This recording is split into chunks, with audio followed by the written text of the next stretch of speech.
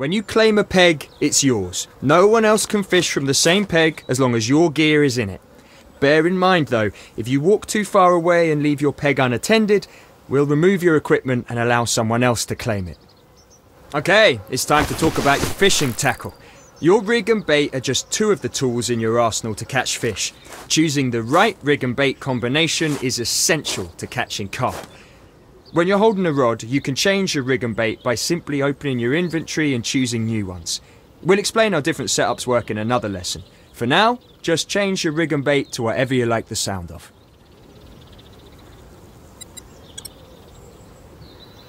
Close your inventory when you're happy with the tackle options you've chosen. Right, you've claimed your peg and you've got your end tackle set up. Next, I'm going to talk you through how you cast in Dovetail Games fishing. Start off by walking up to the front of the peg. When you're near the edge of the water, you should be able to open the bail arm, hold the line, and get into a casting position. With the line held, you want to pull the rod back until the lead is behind you. But remember, keep the line held or the bait will drop.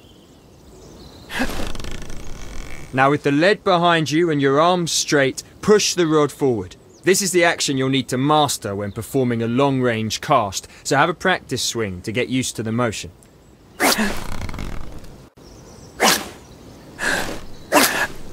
Now you've had a bit of practice, let's try a proper cast.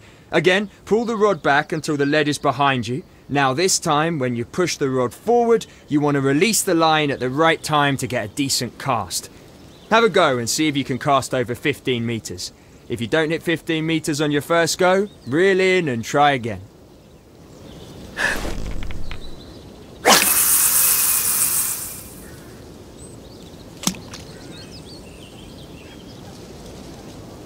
You can gauge the bed type by feeling the vibration through the rod when the bait hits the lake bed. Knowing what you're fishing over is essential. You'll want to use rigs and baits that are better suited to the particular bed type.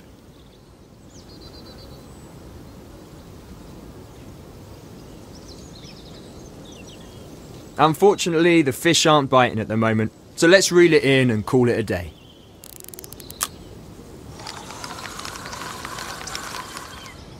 Welcome back for another lesson. I know you want to get on with things and catch big fish, but everyone has to start somewhere. And trust me, when you're on the bank with a fish on, you'll thank me for this. Grab your rod and just like before, head for a peg and unload your gear.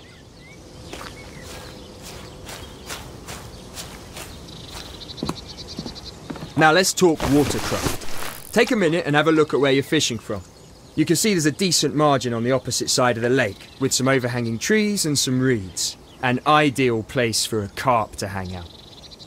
Almost anyone can cast a rod out and wait for the occasional fish, but it requires skill and technique to catch big fish consistently. That's where watercraft comes into play. One element of watercraft is looking for the visual cues. Keep an eye out for splashing, shows, and small feeding bubbles. These all indicate that there are fish in the area, and this is where you need to be targeting. Now, it looks like there's a lot of weed over there. That'll make things harder. Weed is a fish's dream and an angler's nightmare. If you're using a bottom bait and you cast into weed, your bait will be hidden and the fish won't find it easily. It can also tangle your line and help the fish escape your hook. So, when fishing over a weed bed, try using something that sits above it. A chod rig would do the job. Don't worry if you don't have one, you can just use mine for now. But I want it back at the end of the lesson. When you're ready, cast out to the weeds on the far bank. Don't worry if you don't hit them first time, just reel in and try again. Although try not to do that too often or you might spook the fish.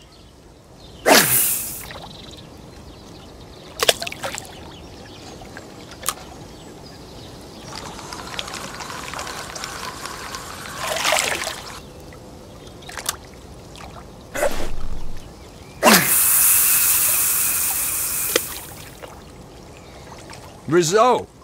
I'm gonna get a bit technical with you now, so pay attention. Your line is attached to a reel on your rod, and all reels are fitted with an adjustable drag system. The drag system is what sets how much resistance there is for the fish to pull line out from the reel. So if you set it to its lowest setting, the fish will pull the line out easily and swim further away. But if you set the drag system to its maximum, the fish won't be able to pull line from the reel at all. It's locked up and the fish is going nowhere. Let's put that into practice. Try increasing the drag on the reel to 90%.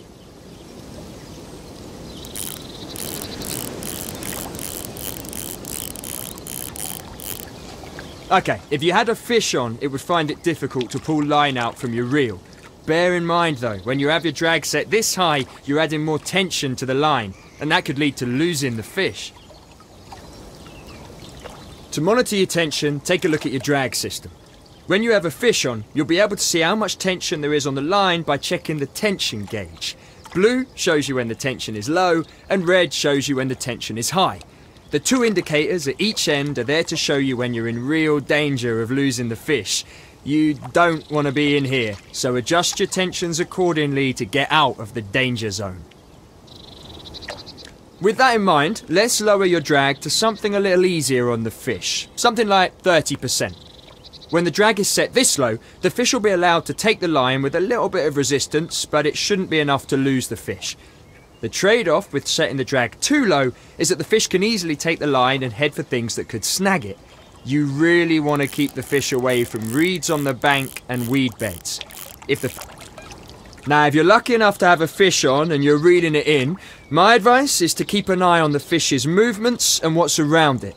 Constantly check the tension to make sure you have enough to reel in the fish, but not too much that it escapes. Think you're ready to take on a fish? You've got a bite! Time to see if you've been paying attention. Start off by reeling in to tighten the line and help set the hook. But keep an eye on the tension. If you lose this fish, you'll owe me a new chod rig. Now stop reeling for a second. You don't want to add too much tension to the line. You can pull the fish in by literally pulling the rod back and then reeling in the slack line. Try it. Pull the rod back over your head.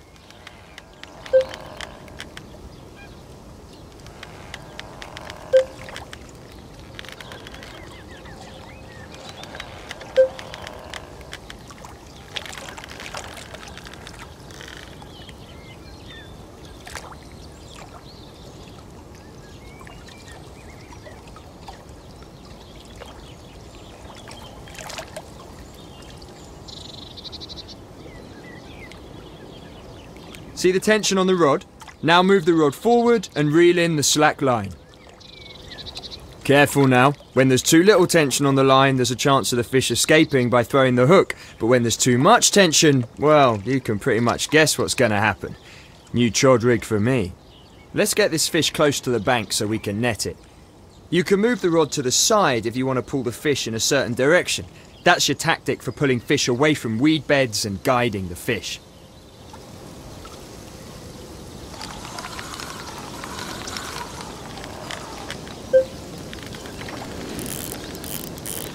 Quality stuff. You're almost ready to net this fish. Just reel it in a little closer. Don't forget to pull the rod back and reel in the slack line to bring the fish in properly. Here we go, make or break time. It's time to net the fish. Start off by picking up the net. Now keep your rod steady and guide the net towards the fish. Check it out! You've caught yourself a beautiful common...